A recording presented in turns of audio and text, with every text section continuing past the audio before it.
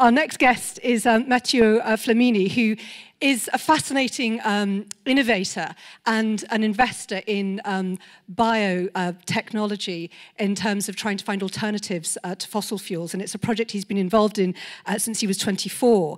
But born in Marseille, he's also, some of you may know, a keen footballer who happens to have played for Arsenal, Crystal Palace, AC Milan, and indeed France. So I don't think we've yet to have anyone else who's combined such an interesting portfolio career at the Huxley Summit. To come and join me. Let's have a chat.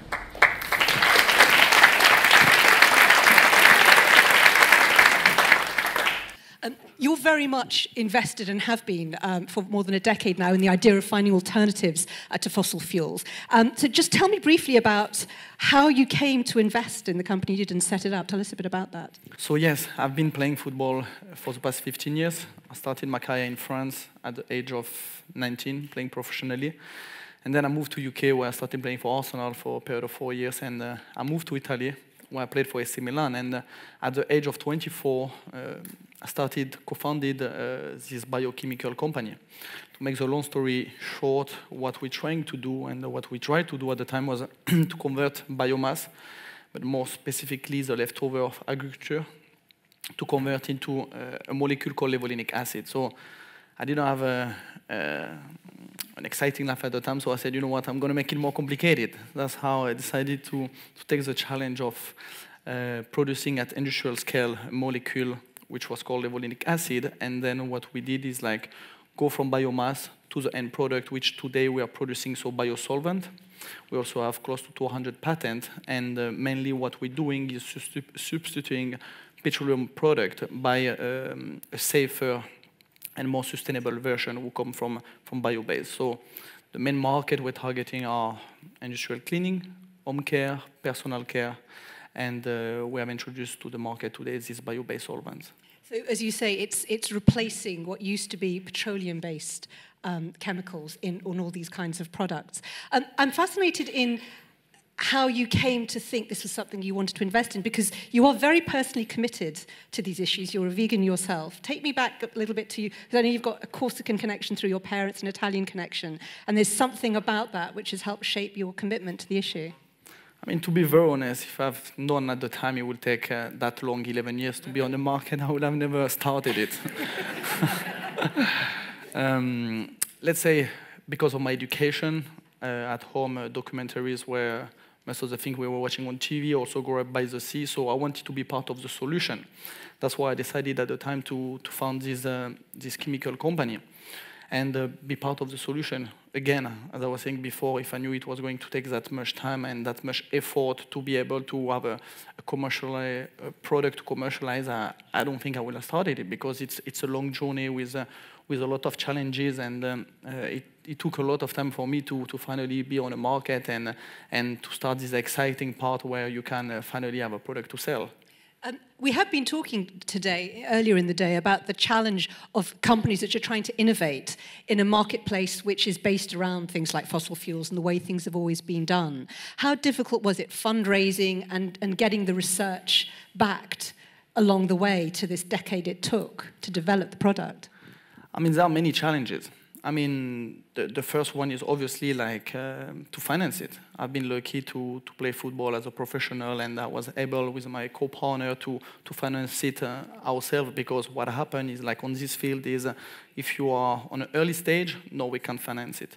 Then if you are before, I mean, the pilot plant, we cannot finance it. And then, I mean, basically you become able to be, to let's say, secure some financing only when you are already on a commercial phase. And when you are already on the market, obviously, like I would say that the easier part, okay?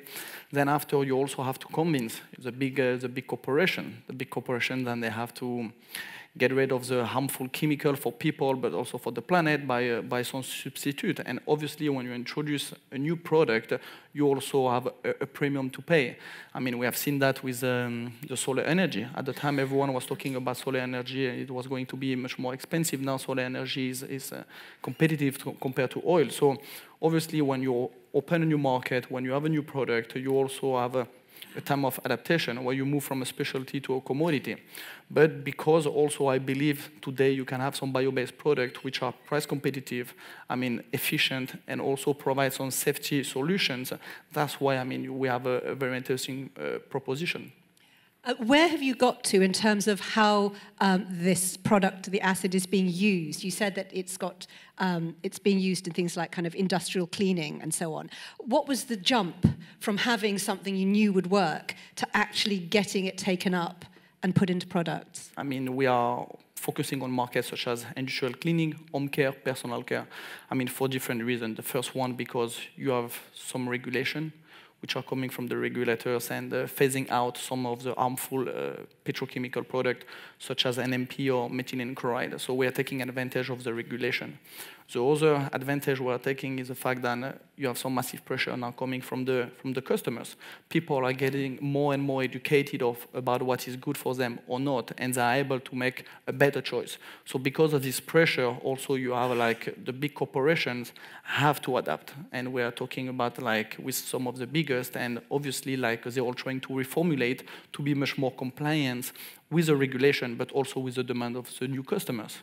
One of the big issues that has emerged is how far in tackling things like, climate emergency, it's got to be up to governments and big corporations to just do it. And actually, we should stop worrying about individuals, and straws, and that this is a kind of false focus. You challenge that idea, don't you? We need to have a 360-degree approach, so it cannot be only on one side, government and corporations, and believing that, well, okay, we're going to sort it out. I mean, of course, it will be helpful if they are part of the solution and they can finally deliver some real action.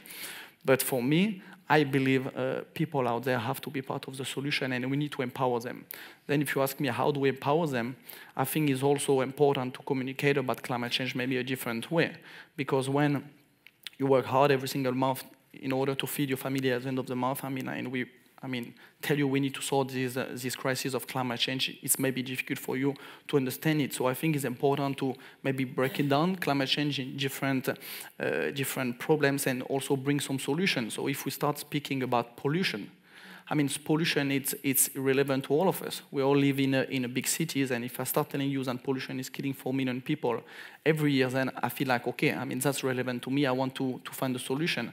Then health. If we start telling people, we had a very interesting lunch before, and if you start telling people, okay, we need to reduce our consumption of animal protein for the planet, the reality is some people don't care about the planet. So how do you address this message to the people who don't care about the planet? Maybe we should start telling them that having a more balanced diet in order to improve the lifestyle could also be one of the solutions. So depending on who you address your messages, I think it's important to also have a different approach in terms of communication. We also know the importance of telling stories that engage people to try and make a big impersonal issue feel personal and real. And obviously, I've already said it in introducing you, you're in a unique position as someone who has a level of fame that comes with your sporting career. And I wonder how you have found yourself using it in raising awareness around these issues, around environmentalism that you care about. I believe, especially these days, we have a lack of trust between, I would say, the people and maybe government and even big corporation. And I've been playing football for a long period of time, and it's true I have a certain platform, and I believe as outlet we have a social responsibility. Media, they also have a social responsibility because they have the potential to influence people and to influence people to do good out there. So yes, that's true, I've been trying to use my platform to try to influence people to do good out there, and of course I've been talking about climate change, but I think what's important more than creating awareness today is to provide solutions. I really believe that small changes on a big scale can have a real impact. That's why, I believe sport, which is one of the only, I would say, industry who can bring people together, has a real role to play. And the other key issue is around climate emergency and corporate responsibility is this challenge of what timescale people are thinking of. So, we talk about setting long-term goals. We talk about, maybe 10 years to set a target to try and achieve. And yet we know that many corporations are forced to operate on a very short-term focus on shareholder profit, on returns on investment. Given your experience in your company, how far have you felt able to challenge the short-term attitudes that seem to dominate in the corporate sector? That's a very good question. I think here we need to rethink the capitalism system. I mean, I think we should be able to also value, I mean, the good that a company can do on environment or can do on a social. And that's something which today, I mean, we only value a company because of the profit the company is generating. I think that's something which will have to change in the near future. But also I agree with you. I mean, it's difficult to have this long-term approach, and also even for the people. I mean, like when you tell somebody, wow, in 2030 or 2050, we will have to face this problem. I mean, like someone is already thinking about what I'm going to have to do at the end of the month. So if you tell the person you need to think about like 20, 30 years up front, it's very difficult to have this person, to kind of empower this person. So I think is what we should be doing is more of course, long-term approach, but also like maybe some shorter targets. Given that it took, what, about 11 years to get to where you are now in terms of this particular company and this product, what are your thoughts about where you go next with your role in business? I mean, let's say now I'm involved in a day-to-day operation of the company. I mean, I was still playing until last June. So I have an important question at this point is like, do I'm going to continue playing football, or do I'm going to focus mainly on the business? That's one of the question I'm starting to ask myself. Then the second thing is like focusing on the commercialization of the product, and that will go by interacting by some of the big corporation out there, and that's how will have to be done by setting up some joint venture, some collaboration, where basically instead of fighting the big guys, I mean, the idea is to partner with them. Instead of fighting the big guys, perhaps we need to partner with them, which I think is very much a theme that's emerged from our conference today. But I would like to thank Mathieu Flamini. Thank you so much. Thank you.